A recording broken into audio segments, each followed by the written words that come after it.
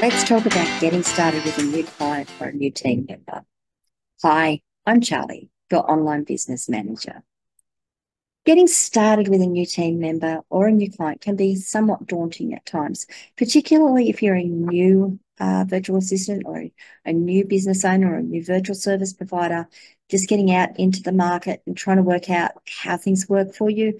Even if you're an experienced business owner and you've done this a million and one times, getting started is one of the most important things, or the way you get started is one of the most important things you can do to ensure the success of your team.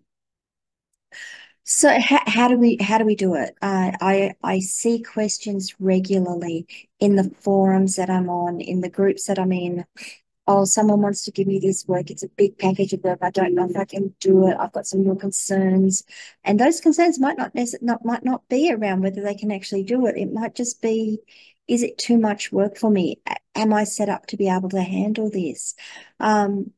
Is this the right client for me? Is this the type of work I want to be handling? And they're all really good questions. And I think it's wonderful that people actually stop and think rather than saying, oh, yeah, I can do that. I think it's wonderful that they actually stop to think about, is this something that I really want to be doing? And that's a good place to start.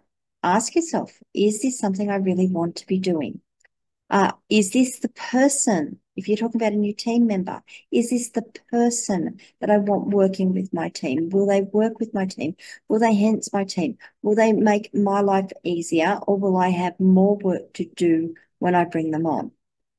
Okay, so let's have a look at some of the basics here and address some of those concerns as we go through. The first thing I'm going to say is agreements are important. You need to have written agreements and contracts with your customers and with your team members. Now, I know that sounds really formal and it's a bit daunting and it might put some people off, but they are really, really important. They're important for a couple of reasons. The first reason is that they will detail how you will work together. They will detail what you will deliver to your client and what your team member will deliver to you. So I am looking at this from the 2 points of view, right? From sitting in the middle as someone who provides services to clients and someone who uses services from subcontractors or partners. So agreements are important in that respect because you then know what you can expect. Also, what you can expect in terms of deliverables from your team members and what you can expect to deliver to your client. On your client's point of view, they know what they can expect from you. It's fantastic, right?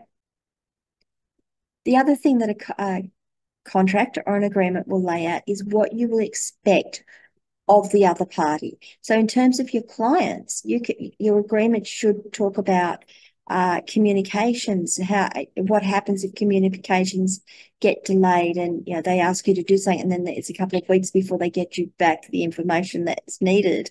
But it's still an urgent job as far as the client's concerned, but they've taken a couple of weeks. In that time, you're a business owner, you've got to get on and get some work in. You've got to be able to pay the bills. You've got to be able to put food on the table. So you've picked up something thinking, yep, I can get this little job done in this time. And then your clients come back and say, okay, here's the information. Can you get that done today? And the answer is no, I can't. I really can't. I've got too much on, or I've got other commitments that I've stepped up to while I was waiting on this information to come through. So defining sort of how that works. So, if you get the information in a timely fashion, I'm using some very loose words here. Agreements need to be a little tighter than that. But if you get the information in a timely fashion, you can do the work within this period of time, or you can start the work within this period of time. If it's outside of that, then you reserve the right to negotiate the start time from there. It's a good way of doing it. It also sets that expectation with the client that if they are a little slow, and some of them are, and some of them are great, then they also know what they can expect from you. Of course, an agreement will also specify what they can expect of you. And I'm not just talking about the deliverables. I'm talking about how you will communicate, when invoicing will be done, what will be in that invoices, whether you'll be giving timesheets, whether you'll be giving detailed reports. Now, those last ones that I've mentioned are really important. Some people don't do timesheets. Some people don't think they need to give a detailed report. And then they get into a piece of work with a client, and the client says, okay, so can I have your report for the week, please? And they're like, I don't have one. I don't do those. But if you haven't said you don't give reports, or if you have said you give reports, more importantly, say you give reports. If you don't, you can say, no, I'm sorry, I don't do that. Is that something you want? Because we need to negotiate my time to do that. Because making reports, delivering reports can be a timely thing, time consuming thing, not a timely thing. So that's how you can work with your clients. The same also occurs on the other side with your subcontractors and your partners. Are you expecting them to give you reports? Are you expecting them to give you, I'm going to use the terms, after action reports on incidents? What do you expect them to tell you when they close off a job for you or when they complete a package of work? Do you need their timesheets on a weekly basis? Do you need them to log into your system and actually start recording the time so you can see how much time is going up against a package of work or a piece of work, so you can manage your budget and you can say, hang on, this looks like it's getting a bit out of hand. Why is my time budget on this going up? That's a really important thing too. So again, it's about how you work with your team. What do you expect of them? What can they expect of you? Notice that I always put in there that I say what they can expect of you, because you are party to this. This isn't just all about you. This is about the team working successfully together. Now, if all goes well, you should never have to refer to your agreement. It should just sit there in the background as something that you've done. It's set the right tone for everything, and you don't never need it again. When you need it, if you need it, that's when it becomes important that you actually went through the process of getting it done. So to make sure that you have an agreement, and if you're not sure, make sure that that agreement has been checked by a legal person, a lawyer, or someone who is versed in creating agreements for commercial enterprises. So let's put the agreement to the side now, because we shouldn't need that again, right? It should just be there off onto the side, knowing that this is how we're going to work together. How do you actually get started? And I preface this a little at the front of this podcast, talking about someone comes in and says, it's a big package of work and I just don't know if I can do it. I don't think that you should be taking on big packages of work with a new client or a new subcontractor. Big packages of work, big projects are things that should be done when you know that the team you've put together can work together and works together effectively. So how do you address it? It's actually really simple. Take that big package of work, find one thing that can make a difference to your client, one thing that can make a difference to you, and you do that for your client, or you get your subcontractor to do that for you. One small thing. If it's a couple of hours worth of work, if it's 5 hours worth of work, if it's a week's worth of work, if it's a small package, it's manageable. You get a feel for how you all work together. You get a feel for how communications will flow, whether this has been set up correctly, whether there needs to be tweaks made before you get into doing ongoing and long-term or large packages of work. And at the end of that, your client can say, yeah, this is working really well for me. I can see how this is going to make a difference. It's a proof of concept for your client. I can see how this is going to make a difference for me. And for yourself, you know whether that subcontractor can actually step up and deliver what they've told you they can deliver, whether they're going to communicate with you in a timely and effective and efficient manner. For me, because I work with people all around the world, I also learn whether their time zones, even though they say they can work within my time zone, whether their time zone and the way they works the way I need it to. I have had cases where people have said, yes, I'm in a different time zone to you, but I'm used to working in your time zone. I will do it. And I've gone, okay, great. And I've sent off a message, and it's been 24 hours to get a very quick response from them, because no, they don't work in my time zone. They really don't. Or to them, working in my time zone means that they start early in my morning and finish not so early in my morning, and then they're gone for the rest of the day. That doesn't often work for me. I need people to be on deck in my business hours, not outside of my business hours. So that's an important thing as well. So start small. Find one piece of work you can do out of the whole package. And if you can't break that package up, find a small project you can work on together and do that. Then you build it up. Okay, so we've done this piece of work. Now let's do the next piece of work. So the example I can give you with that is I'm often approached to help fix up websites. My website's not working. I've got all these changes I want to make, and this, and this. And I'm like, okay, great. Yes, I would love to work with you. Yes, I believe I can help you. From this conversation, it sounds like we're going to get on really well together. How about I take this one little thing that you've mentioned, or this one smaller thing that you've mentioned that's going to make a big difference to you, and just do that. And then once I've done that, we'll understand a lot more about how things are. I'll understand a lot more about your setup. And then what I'll do is I'll look at the rest of the pieces of work and package them down so that we can say, here's a milestone, here's something we can do, here's an achievement goal, and move forward. So then build it up. And eventually you'll get to a point where it's just natural to work with this client. The client will come to you and say, hey, here's some pieces of work. Yep, I know how you work. I know that you will get to this. Here's my important things. These are the things that I need you to do in the very short term. I need these by these dates. If you can't get them done, let me know, because maybe they'll go find someone else. Maybe they can skip it. Or in my case, where I get those sorts of things, it's like, okay, I know that if you're telling me that you need this by this date or in this time frame, you need it. So I will rearrange my stuff around getting that done, or I'll go and get myself some help to get some of the other things done or get that piece of work done. So it works really well. That then comes back to check in regularly with your team members. And your team includes your client and your subcontractors and your partners. Check in regularly. Do regular follow-ups with them. They don't have to be formal. It can be like I said, I use Discord as part of my team messaging system.